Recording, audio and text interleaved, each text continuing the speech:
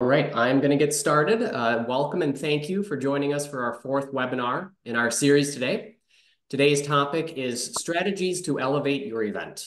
To discuss these strategies, trends, best practices for your events, we have Eric Bennett, USA Cycling's Director of Membership, and Kyle Knott, Director of National Events here at USA Cycling.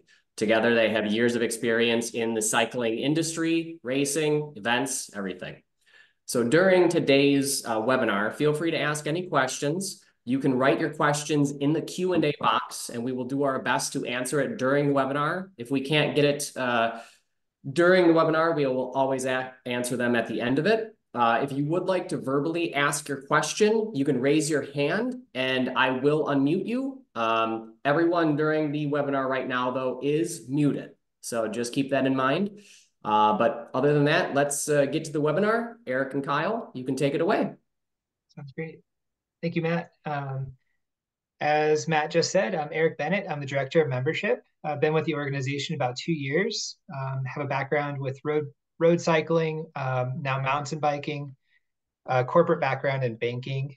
So very excited to be presenting with you all today. I'm sure that we've worked potentially in projects in the past, but very much I want to showcase kind of how membership is integrated within the event ecosystem. So getting right into it, kind of an overview about everything that we'll be discussing today. An overview, as I just stated, explaining what the one-day license is, an annual membership. Obviously, that is kind of our primary product that we sell here at USA Cycling. Comparison of our annual versus our one-day licenses. Want to speak to a couple new initiatives that we've been going forward with thus far in 2024, an introductory rate, and then a bundled membership offering. And then lastly, I want to touch on clinics and what we've done on this front and how we can support you all with executing clinics at your events. So here's a brief overview. Membership very much has been an integral part of the grassroots landscape of competitive cycling. This is historically something that we've collaborated on as far as how do we give the rider the best experience? How do we provide enough events in their area to make their membership worthwhile? These are all things that we consider as far as our integration and cohesion with the events landscape. As I just said, like the USA Cycling license provides access to participation. This can be on the competitive front or the non-competitive fronts. And then benefits for riders and organizers alike. So this would be specifically for the rider fronts, individual insurance at the event. And then the race organizer, we basically do all the checks and balances with the athlete's identity. So jumping into one-day licenses. So high-level overview, a one-day license is just a temporary license, enabling that member to participate in the event, whether it's competitive or non-competitive. One thing I really want to point out here is the notable benefits. A lot of organizers, riders alike do not know that this is actually embodied with insurance within the product. So each one-day license carries a $5,000 crash deductible. So if they do crash at your events, they are able to file a claim with their insurance provider and be compensated or reimbursed for said crash. This is only applicable for that day of event, so just keep that in mind. But that is why the fee is associated as it is, as that's covering basically the premium for that rider. Key points, as you know, this is just a low-cost option to serve as a gateway for those riders new into the sport or those that want to try a new discipline. And all of our one-day licenses adhere to all of our USA Cycling protocol, ensuring rider compliance, age, safe sport, and anti-doping standards. Jumping into our annual membership. So what is this? So this is our product that offers unlimited domestic racing. And I'm speaking specifically to our domestic race license, our standard product that is more or less the bread and butter of USA Cycling. It's what we've been constructed on from our ecosystem. You will notice that I'm saying membership here instead of license. I think historically, a lot of older riders or maybe those that have raced in the past have always heard of USA Cycling, USA Cycling Racing License. And very much back then, and to that nomenclature, we'd be associated with the DMV. It was kind of your ticket to ride. You're able to race because you hold this license. Fast forward to today and kind of the new age of USA Cycling, we're very much trying to correlate that from a license to a membership. So you're part of something bigger. A lot of individuals don't know that we don't receive any federal funding for our national team and our high caliber, high performance teams that are participating worldwide. A lot of their membership dues are contributing towards their success and their ability to race overseas and participate. So membership is very much an ecosystem. You're part of something larger, but in that you have that eligibility to race domestically at an unlimited capacity. This is going across all disciplines. Not going to break those out for you, but you all know everything that we host from mountain bike to gravel. Within the USA Cycling membership, there are multiple insurance options from a $0 deductible policy to that $3,000 and $5,000 policy. This has been something very well received from our user group, specifically that zero deductible policy. What's unique about that is that covers the rider, not only at USA Cycling events, but anytime they're riding. So they could be commuting to work, they could be on a group ride, training, whatever, anytime they're on their bike. If they crash, their bills are covered. So that's all offered through our USA Cycling Race Plus membership. Only our annual license holders are eligible to upgrade and acquire points through our ranking system. And then, yeah, as I mentioned earlier, a steward of the sport. So this is going towards something greater, and really the contributions of membership is really elevating our high performance efforts. Here's just a quick graph for you all to see kind of the differences between our product offerings from our one-day license to our Race Plus. Most notably, as I mentioned, the rider insurance on the Race Plus, but then the ability to race unlimited amount within both our race products compared to the specific one-day license. Here's just a snapshot of kind of all the benefits in a singular view in comparison side by side. Introductory membership. So I mentioned this earlier as something new that we've been trying in 2024. And I want to paint a landscape here with data. Did not want to just throw numbers on the screen and have you all read and to try to digest them. But follow me for a second. So in 2023, we sold 17,000 one-day licenses. A remarkable number of participation. 60% of those have participated more than once. So equate that to about $30 for riding at our events. Furthermore, 20% of that 70,000 have participated in 4 or more events. So very large number of athletes participating multiple times on a one-day license. So that to be said, I reached out to those individuals that are participating multiple times, more or less paying for and some of an annual license, and asking why are they participating in a one-day license? In the vast majority, 9 out of 10 would state that they just saw the one-day license fee in BikeEdge and associated that with the checkout fee. So basically just unaware that an annual license or annual option existed. So that is telling to me that we need to get more in front of them and showcase what is the difference between the two. Obviously, we're not going to take away the one-day option. It stands there for a reason. But we want to just at least share the knowledge that an annual offering exists. So came to fruition was this introductory rate. We knew that is a tremendous gap from $15 to $110. But then seeing the data and understanding habits and trends with how many times an individual participates, we came up with a number of $49 as a first year introductory offer. So this has been very well received on our front. We target our one-day license holders post events. Also, we get these ahead of this offer in front of event organizers and clubs to showcase more tangible offering entering their first year of USA Cycling. So this is something we can offer to all of you. So certainly I will be in touch post this call, but wanted to share that this is something that we are very much willing and able to support you all with onboarding more members into the sport. All right, another new thing that we've been trying, and this is very recent, we hosted a race in Bentonville. So we have a satellite office, which is more or less our mountain bike headquarters in Bentonville, Arkansas. The office is in a bikeable building. So that being said, like you can literally ride your bike up the outside of the building all the way to the top. So last year during our grand opening, we hosted a race up the ledger. So it's a 6-story building, and participants would be able to race their bike all the way to the top.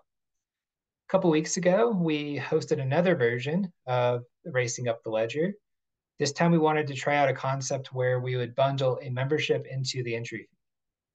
So this is a small event. It's a less than 1 kilometer time trial, more or less, up the building. We wanted to keep the entry fee nominal since you're really only riding for 2 or 3 minutes, but we wanted to provide a great experience. So what we did is we offered these riders, anyone that had an annual license can just pay for the event, $20 registration fee. But those that have not been associated with USA Cycling historically or would need to purchase a 1-day due to a sanctioned event, we just basically instilled an offer to where we would bundle their membership with the entry fee. So that rate for this event, we just piloted $50. This actually had significant sign on. New members alike were just very enthusiastic about being able to essentially race for free while acquiring a USA Cycling membership. So again, something that we just piloted, very fresh, brand new, but this is certainly something that we can work with you all on as far as integrating into maybe your Category 5 events or as you see fit. But ultimately, just want you to all to know that this can be an option for you to more or less worry less about 1-days and the checks and balances of those, and then provide an offering like this to get them into the ecosystem, be able to race more frequently.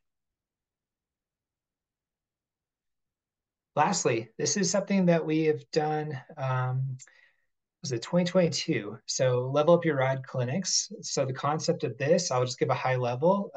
We orchestrated a series of clinics that followed the American Criterium Cup in 2022, and we had a clinic structure for women, instructed by women, that followed the race circuit. So the clinic would happen the day before the race or even the morning before the race. These women would learn from female instructors. They would have a kind of reduced intimidation factor since we know our sport is predominantly male.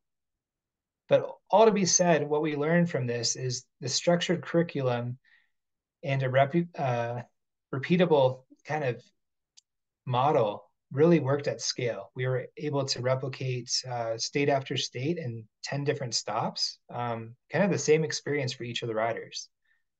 So our takeaway last year was how do we make this a more scalable measure without reliant on traveling with a team? So we curated a Level Up Your Ride more or less clinic in a box. So we have multiple disciplines ranging from road to mountain bike. This is all free for you as an event organizer with USA Cycling. So what this provides is the curriculum to host the clinic, your permit, a bike reg template, and then the marketing promotion. So we're going to make sure that you're receiving entries into your clinic ahead of your race or your events. There's a link here, but it's bringing you to a landing page that's going to explain more on applying to host a clinic or just adding the clinic to your existing permit. And these are all 2 hours long, very much uniform as far as the nomenclature and how the riders are being taught. These were all professionally built curriculums amongst all the disciplines. And again, we saw a tremendous level of success this last year when we just piloted with a few standalone events. So again, nudging people into the sport, but more or less the try before you buy as far as running a clinic before you go straight into the race and just building your confidence and comfortability with other riders and spectators. So that is it from the membership front. happy to answer any questions that anyone may have this time.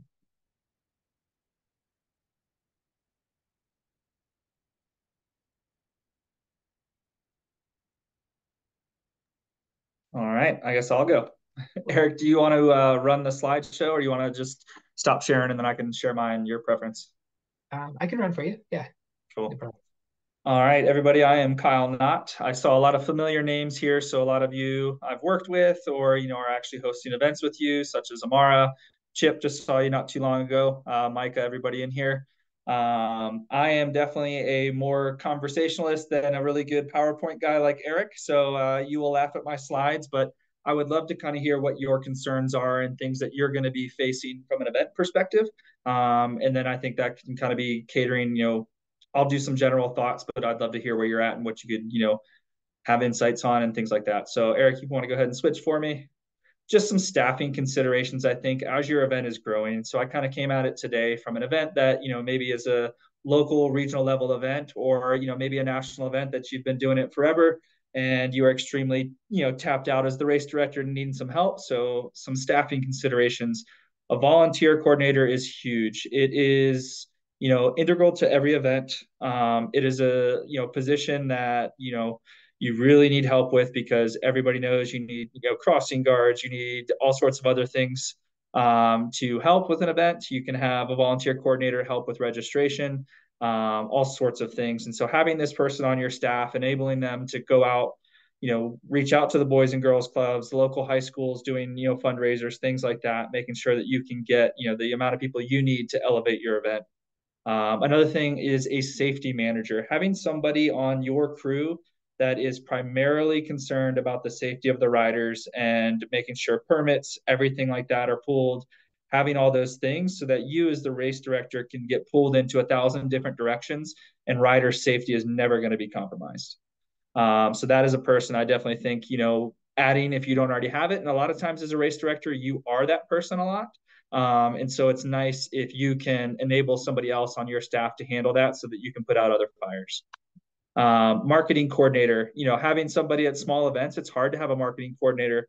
If you need help with this, there's tons of internships and things out there. USA Cycling also has a benefit to any permitted event that you can fill out a form with our marketing team and they will have paid social ads running, which if you are a cyclist and you've clicked on anything bicycle related on Facebook, Instagram, I am sure you are seeing a lot of ads for events, which is exactly what we want. And then you've got your course manager. It's another role that kind of rolls into the race director. But as your events get bigger and you're having to handle a lot of other things, it's really good to have that person that goes out, especially on a road race, gravel, mountain, make sure gates are shut if you have course changes, making sure you have all sorts of things that, the course is ready to go. In gravel nationals, we had a whole crew that just was out on course, making sure that none of the arrows got flipped or blown over and things like that, because we had just some simple directional signage. At mountain bike events, we have people who ride ahead and make sure that, things are ready to go. So those are just some staffing considerations, to beefing up your staff, especially if you're running on a slim crew. All right, Eric. Ancillary events are also things that I think, we at national events are trying to improve upon. I think that's a way that we can level up our national championships. And I think it's, there are race directors on this call that do a really amazing job with ancillary events. I think, things that, what does your community pride itself on? I know at junior nationals, we're going to have a Marimore crawl because that's what, that they've done. That's what, one of the, things that they do at their velodrome. So, if there's a community activation event, if it's if there's normally an arts fair, one of our future venues has an apple festival that is going to be on the same day as one of our events so that we can tie into the community and really get people who may not care about bike racing or even really had a way to find out about it, but they do have a way to be engaged with their local community. And so they're going to come out just because they're going to do what they want to do, a craft fair, a farmer's market, those types of things. And so that goes into what organizations can you partner with? Are there, expos as the, outside of a handful of big events, expos aren't as popular as they once were because online consumers, things like that, within the endemic, cycling groups. And so working with, your local running store, your outdoor store, do you have, an ASPCA that wants to have an adoption event that's going to draw people out there that wouldn't come for just a bike race? And so working on that is a really good way to kind of tie into your community. And then if you're currently working with a sports tourism or visitors bureau, those are always helpful. They have funding, they have a way to advertise, they can help you with grants. And that's what a lot of our local organizing committees are for our national championships. And so I would highly suggest, if you're not connected with one of those, that you do a little bit of research and make connections there. There's also state funding ones that come in from states. A lot of you, the names I'm seeing on here, I'm sure are already working with these groups. And so I would suggest, if you need help, just go ahead and send me an email. So, all right. Other considerations. What are your previous participation numbers? Have you made changes in your schedule and seen an increase or decline in registration? Have you combined categories and seen increases, or maybe potentially at the beginner level, people aren't coming because they're intimidated, or have you combined too many categories in road, and the higher level athletes are saying, I'm not coming, it was a scary event because Cat 4s were in it, kind of thing. But it can be said for everything, because it's on the other side too, is did you get rid of categories and you're doing just general open participation fields and you're seeing a big boost? So really pay attention to those numbers. Is it one of those things where you have metrics that are being tracked where you can learn from your event, of going and looking and saying, our paid social got this many people to the registration site, but only this percentage signed up? And if you're tracking year over year, kind of seeing what works, what doesn't work. If you're doing paid social, it's looking at what ads are working, who are you targeting, those types of things, to really just look at your previous numbers, see if your event is growing, and if there's certain things that you could do to change that. And maybe it is going to a Pro 1-2 category for your race to get a bigger field so that it looks flashier, for your sponsors that are coming out, so that you're having that. Maybe it's going 1, 2, 3 if you're a regional level. And then, on the next point, it's let beginners be beginners. I think, Eric, you really hit on it. That beginner clinic is something that it makes people feel comfortable. It allows an entry into a sport that we all know can be unforgiving if you have a bad experience.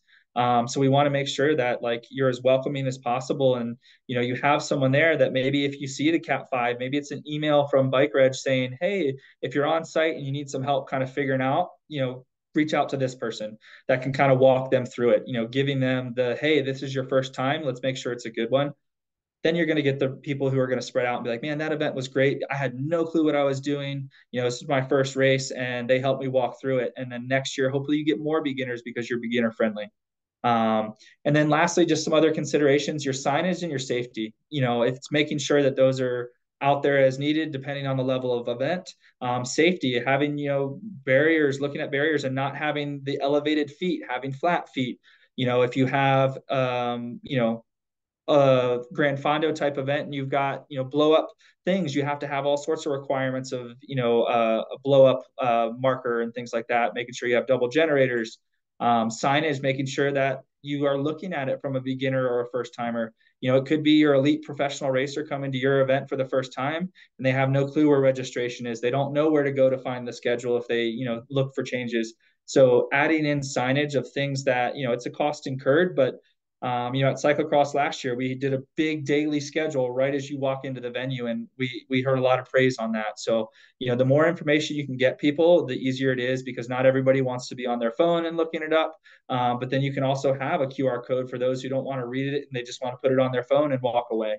So those are kind of some things I put together, but I would love to hear any questions you have. And then also, if you want to chat on offline, I'm happy to. Next slide, I believe, is our email contacts. And like I said, I recognize a lot of the names and you're all putting on some really awesome events. So even if you want to chime in with things that helped you grow from, maybe local to regional to, national level, I think it'd be beneficial for kind of just a group discussion. Yeah, feel free to write your question in the Q&A box, or you can also, like I said, raise your hand and we can unmute you.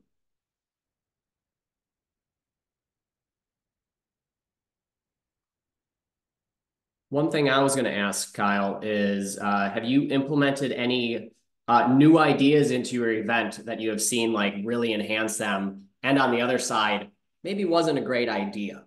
Maybe like some pros and cons of some of your event, ideas. Yeah, so I mean, I know, I look at registration numbers a lot.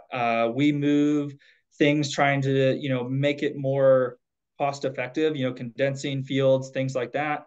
Last year we moved our non-championship races in cyclocross, and that was a huge fail because it was everything at the beginning of the week, and so as people trickled in, it didn't do it. We did it because it was kind of a cost savings for us to try to, manipulate, that schedule and just kind of do things that didn't work. So I think that's a live and learn type of situation is like really pay attention to your numbers if you're moving things around. We listen to rider feedback, and I think that's a big thing too is getting out with those stakeholders of people who are going to be supportive but going to be pretty blunt. I always think is good.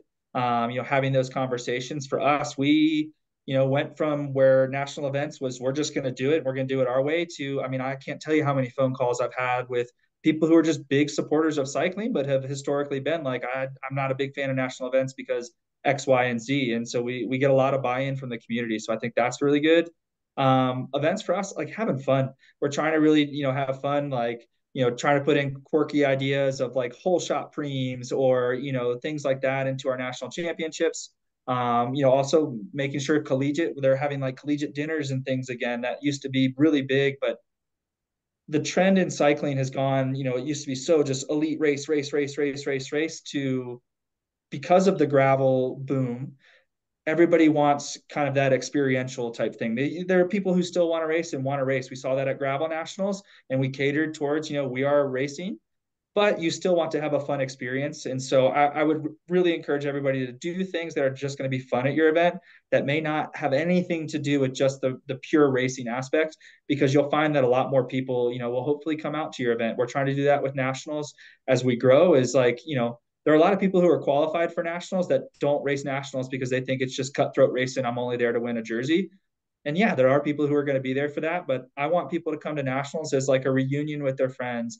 I'm revamping the national schedule for Masters Track because a lot of the input was a couple years ago. The schedule got changed to where it was all racing on one day for sprints, all things like that. And those riders reached out to me when I came back and said, I just want to be here to hang out with my friends. Can we please mix the schedule back in so I see people who aren't just sprinters? And so yeah, listen to your constituents. I would highly suggest that.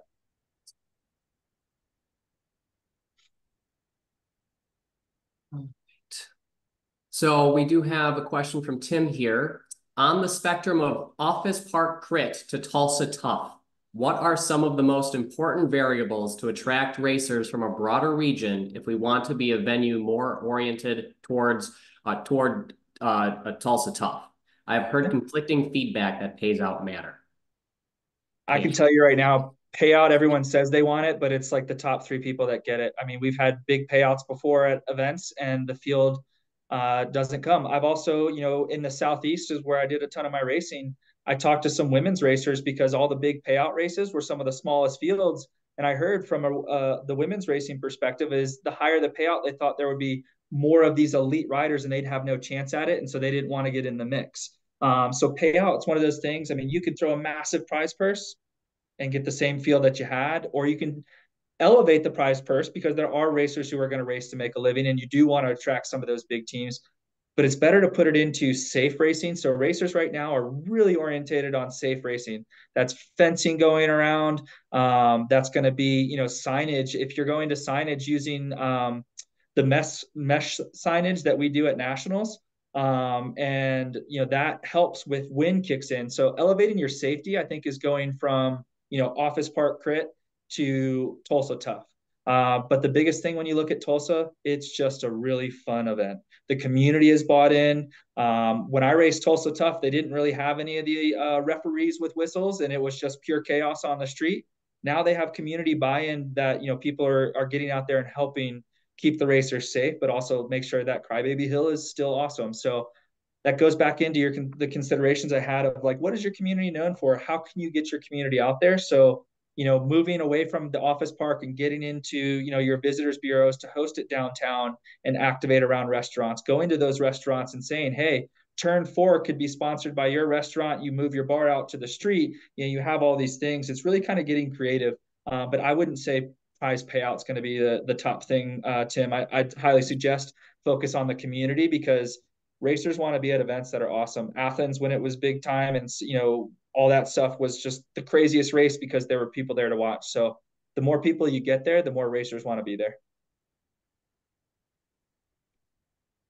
Awesome. And then one thing I do want to add is the paid social campaign that Kyle brought up a little bit earlier. I did answer a couple of the questions with a link to the paid social campaign. So if you guys are able to see that, do so. If you cannot, you can email me at mwaite@usacycling.org, and I will send you the link.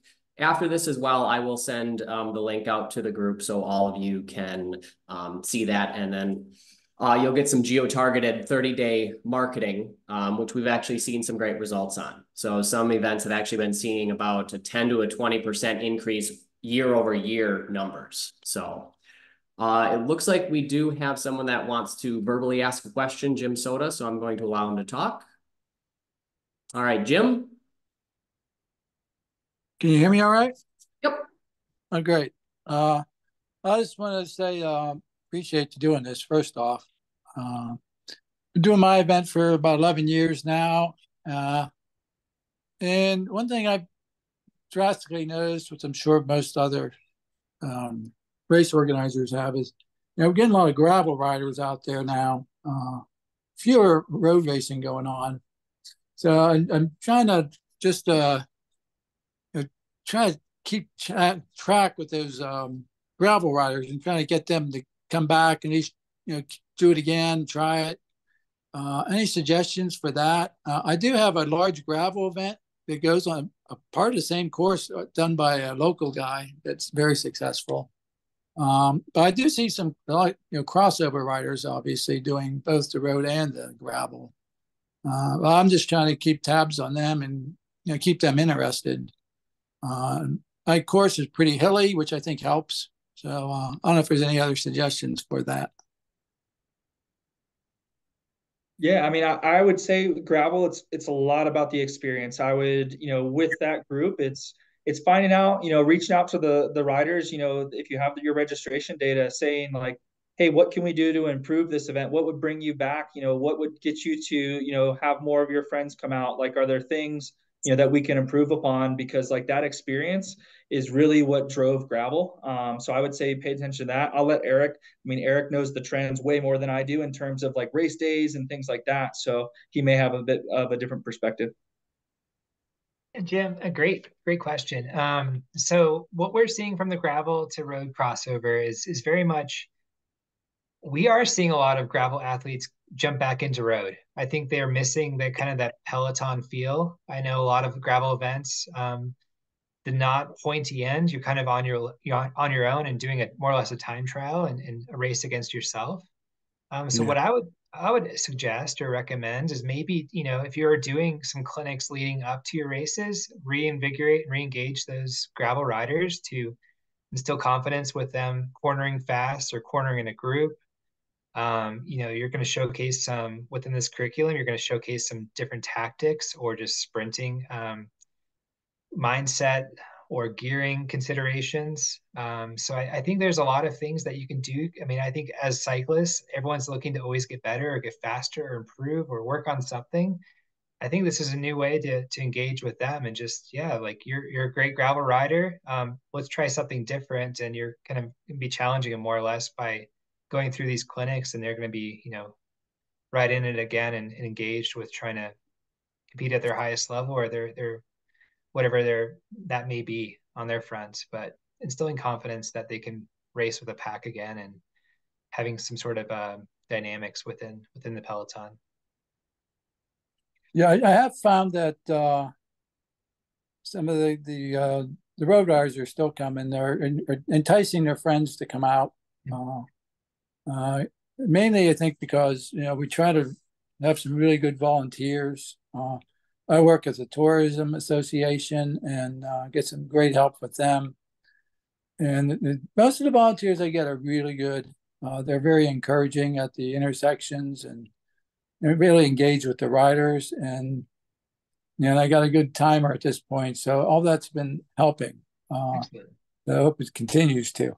So, Yeah, that's the thing, though. It goes back to Kyle's point of the experience. I think that was what, in my opinion, made Gravel Nationals so successful this last year for USA Cycling was the riders felt safe, but then they also experienced the encouragement from spectators and officials and course marshals alike. So it was a competitive atmosphere, but they were encouraged the whole way. And same to be said with what you're doing on the gravel and road fronts. well, thank you very much. Absolutely. Thanks, Jim. And then Matt, I see Newt's question from Snake Alley, dropping significant drop in women coming to the races, and wondering if the trend is elsewhere. So if anybody else is noticing that too, I can say from a national championships perspective, absolutely. Our women's fields are way down. And it's hard because it's, we at nationals, have separate age groups for every women's field. And, this year we're actually going to be doing a lot of combination of fields on the men and the women's side, because our younger men masters, it's the same thing. We're not getting a lot. So we're having to combine the field to get bigger fields and more enjoyable racing. I think some of it is due to, like Eric said, like people miss pack racing. And when you come to an event and there's smaller fields, it's not as fun. You have to be super fit. And then if you come into a race with bigger fields, you can enjoy it. So it's kind of this weird chicken or the egg right now in women's cycling.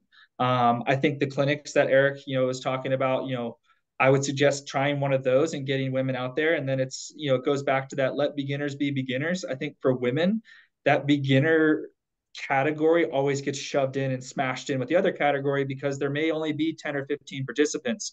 So it might be worth trying. 2 years, we are going to have a beginner women's field. We are going to advocate for this. We're hosting clinics. We're going to get, some of the pro riders are coming to, especially to Snake Alley, to kind of do this, like, welcome to racing and be friendly and social. Because I think after COVID, most people, if it's not a friendly atmosphere and they're not feeling welcome for that first event that they do, or any event, they're not coming back. They'll just go ride and do their own thing, and they're not worried about it. So I would highly encourage doing clinics that make a beginner feel welcome, because that's what's happened with the women's field is it's not as welcoming. So you're not getting this bottom up mentality. Absolutely going to piggyback off what Kyle said. I think again, to reiterate, like the clinic piece, but then also, since such a recognizable event, a lot of high caliber professional athletes on the men's and women's side show up. Leverage them. They're going to register. Maybe reach out beforehand to see if you can schedule them for an hour or two to maybe pre-ride the course with some individuals, do small group rides. Again, instill confidence. That's really all it is. What we saw with the women's Level Up Your Ride clinics was most participants brought a friend, and they did it together, and then they were inevitably going to go try the race as a group. It's scary when you're doing something by yourself and you really have no idea what you're doing. So I think the more engaged you can be with your community, the more success you're going to have. And I agree with Kyle as well. With a 2-year, hold yourself accountable to it. This first year, yes, let's try some marketing, let's try a clinic. Maybe the turnout's not great, but then that's going to snowball the next year because those participants had a great experience and they're going to tell their friends, and then it's going to just keep trickling from there. So we're seeing it at scale. Kyle's on it. But those races that I engage with, particularly on the clinic fronts and the membership engagement, if they commit to it, whether their club is hosting a clinic specifically for women or the event is hosting a women's specific clinic, they're seeing success. We've had some clubs in New York specifically that have had over 100% growth in their women's fields. And this is going from 10 to 20 to 30. So it's not something that's unattainable by any means.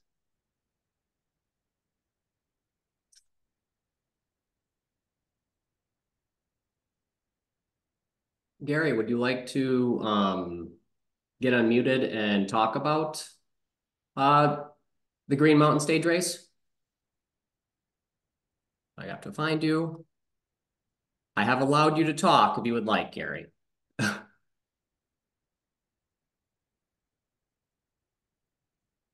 Well, what Gary said, at the Green Mountain Stage Race, we had great success with women last year with 76 women in the Pro 1-2-3 field and 46 for the 3-4 novice field. We do offer equal prize money and work really hard to attract women and work with women's teams to help get them into the event. That's great, Gary. I think that's a big growth opportunity there. I see you're off mute now. If you want to share a bit more about that experience and maybe help with Newt's question.